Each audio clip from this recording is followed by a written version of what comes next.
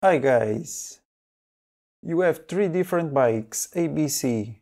All of them start at leverage ratio of 3 and all of them finish at 2. Which bike is the more progressive? That was the question that I dropped on my social media pages and it created a lot of confusion.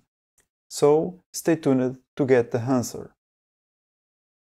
Meanwhile, for those who don't know, I am now providing bike services on my website. So if you want me to analyze your bike, just drop me a comment on the website. Going back to our question, which bike is the more progressive?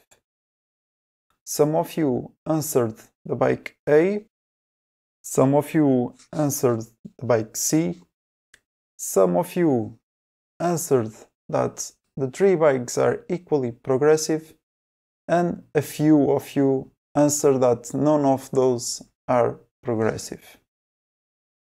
So as you can see, there is a pretty big confusion around this question. So first thing first, all of these three bikes are progressive bikes. And if you are not familiar with the leverage ratio concept, please go to the description of this video and watch the previous videos in the links there. So as I said, the three bikes are progressive because in all of them the leverage ratio decreases, okay? So in a bike that decreases the leverage ratio across the travel, it means that it becomes harder and harder to compress the shock along the travel, okay? Because the lever is getting smaller and smaller. So all of them are progressive. Which one is the more progressive? We are going to find out. For those who answered that the three bikes are equally progressive, I understand your way of thinking. In fact, the bike industry overall, in general, the way that they use to calculate the progression is basically they make a ratio between the final leverage ratio, 2 in this case, and the initial leverage ratio, 3. And they make a ratio between these two numbers and they give you the value of progression. So they say it has 33% of leverage ratio progression or leverage ratio variation. And this school of thinking is widely implemented in the whole mountain bike industry, and if you go to some manufacturers' websites or online magazines' websites, you will always see when they talk about leverage ratio progression, they just make a ratio between the final leverage ratio and the initial leverage ratio, which is technically not incorrect if we are talking about a simple variation on the leverage ratio. However, as we are going to find out in this video, the progression of the bike is more than just the variation of the leverage ratio. In fact, the shape of the curve, okay, the way that the leverage ratio changes across the travel has also a very important role in the overall progression of the bike. So for those who answer that all three bikes are equally progressive, I understand your thinking, but there is one bike that is more progressive than the other ones. And the more progressive bike is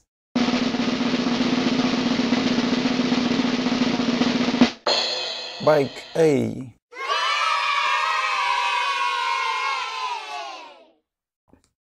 So congratulations for those who answer it correctly. And why is bike A the more progressive one?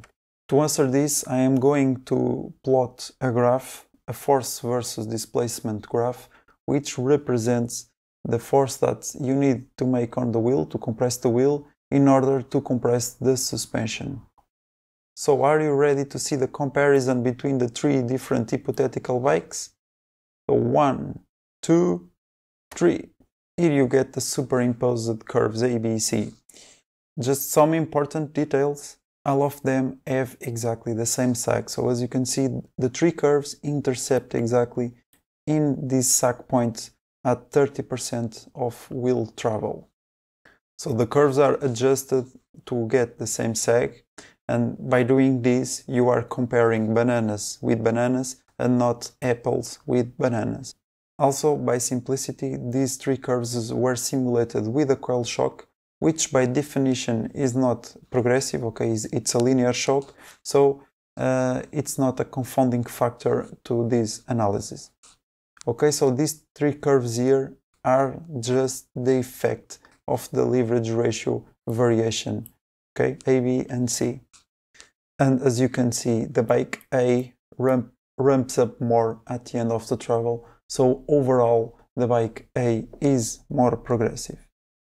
So now we are going to make a smart trick, which is basically crossing a line between 0 and the sag point, a straight line, and this is what you get. So this straight line here represents any linear bike, for instance a single pivot bike like the orange bikes or other type of bikes. Any linear bike will always behave like this with a coil shock and keeping the sag the same between all the four bikes, okay? Just to remember you, a linear bike is a bike that has a constant leverage ratio, okay? A straight line in the leverage ratio. The leverage ratio remains the same across all the travel. And that creates this type of straight line in the force versus the displacement curve. So now, how do you calculate the progressivity according to my method? It's simple. You make this straight line crossing the sag point, the linear bike, and now you compare the bottom-out forces between the linear bike and the bike you are actually analyzing. So in case of bike A, it has 47% of progression, which means that bike A will always need almost more 50% of force to bottom out comparing to any linear bike, okay? And of course, assuming the same shock and assuming the same sag, okay? Bananas with bananas. We are comparing the same thing. Okay, so bike B has 34% of progressivity, which means that it needs more 34% of force to bottom out when comparing to any linear bike equipped with the same shock and the same sag. And bike C has 19% of progressivity, according to my calculation method.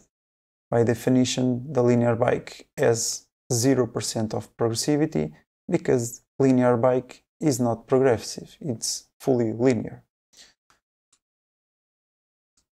Okay, so to sum up, when you see in others' websites someone talking about leverage ratio progression or leverage ratio variation, they most likely are talking just about the ratios, the variation between the final leverage ratio and the initial leverage ratio.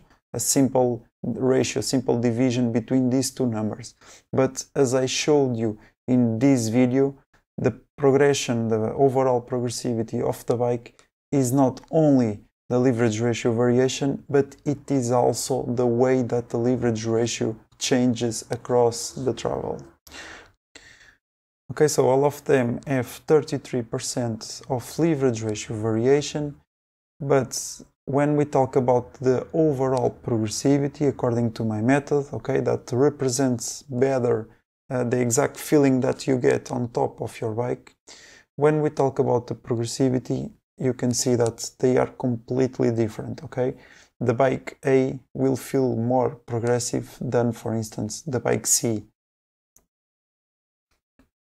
Okay, so to sum up this concept, of course that the variation is important, but the final slope of the leverage ratio curve is also very important to determine the ramp up in the travel and the overall progressivity feeling of your bike.